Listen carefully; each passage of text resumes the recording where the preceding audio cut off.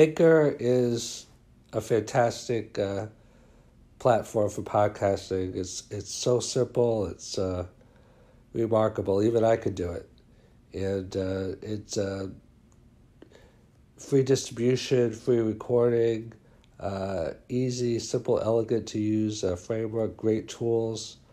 If you're going to pick one podcasting forum, platform, it should definitely be Anchor. I highly recommend it.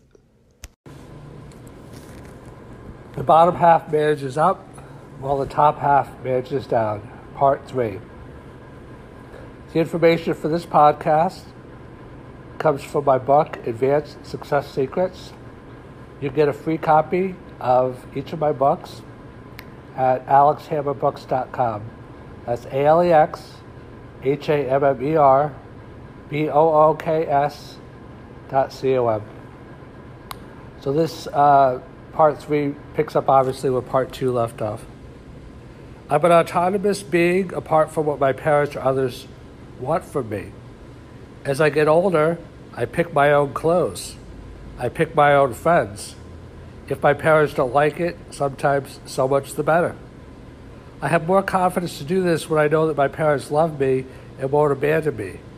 If I don't feel that, then I may become overly dependent and fearful and timid so that they do not abandon me, or in bad cases, abuse me, etc. I may overcompensate in the other direction by acting out my distress, doing more reckless or destructive or self-destructive behaviors. I could get into a power struggle with my parents.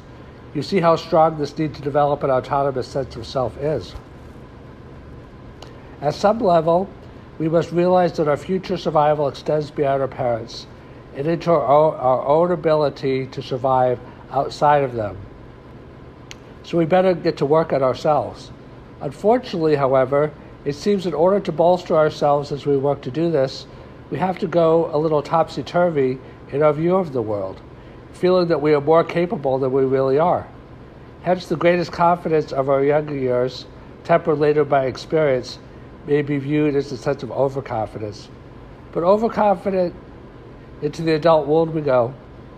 They have done research on optimism and have found that optimistic people are significantly less realistic in their perceptions than our pessimistic individuals, but also significantly more successful as well. Optimistic people are much more resilient and persistent, likely because they believe in the best outcome, even if they are overrating their skills, as optimistic people have been shown by research to do. But maybe this result also bears out that we have to be a little bit unrealistic in order to keep going. If we saw and focused on everything that can and sometimes will go wrong, then maybe we would never even start out in the first place, or give up more easily along the way. Perhaps optimism, or blind faith, if you will, is sort of a gift that allows us to persevere much more than we otherwise would, solving problems and overcoming obstacles in the process. When we're younger, we sometimes don't know enough not to give up. Enough to give up, actually. What can be a big part of our success, of course, we sometimes don't know to give up, which could be a big part of our success. Of course, the wisdom of experience is helpful as well. Successful people retain the optimism of youth, but temper it with the experience and wisdom of learning. If we remain overly optimistic in our later years, we may be in for a heap of pain over time, but conversely, if we become resigned and pessimistic based upon our losses or failures over the years, that will also limit our success in the future. Somehow, we have to be able to simultaneously see the best, but recognize the worst. The hope for the best, but prepare for the worst. Well-known mindset, you might say. Successful people are well aware of the pitfalls that may be out there, but they're also well aware of their strengths as well, and their ability and history of solving problems and overcoming obstacles. Perhaps their continuing confidence, while tempered, is still strong, not because they think that success will be easy, but because they realize that they can persevere and continue towards their goals, even when success is difficult. Managing up also involves an in-out aspect. It takes time and effort to establish oneself in this world. And life is very, very, very competitive. Once you get in a position, those on the outside who crave your position eye you warily.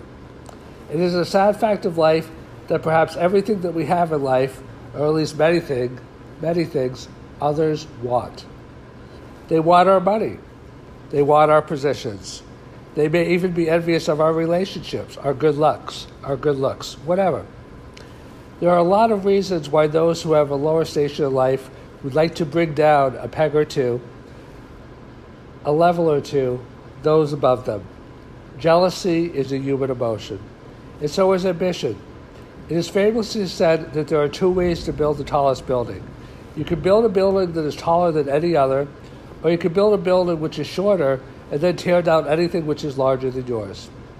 In the laws and secrets of success, it was discussed how the successful do not let themselves be baited, by and large, by those less successful than them. And they also have a lot of institutional support to have their back as well. Everything from the legal field to the legislature, etc. Successful people have mastered their own behavioral responses to such a degree that they very carefully pick their battles and have learned to let those less than successful than them just wear themselves out in futile attacks.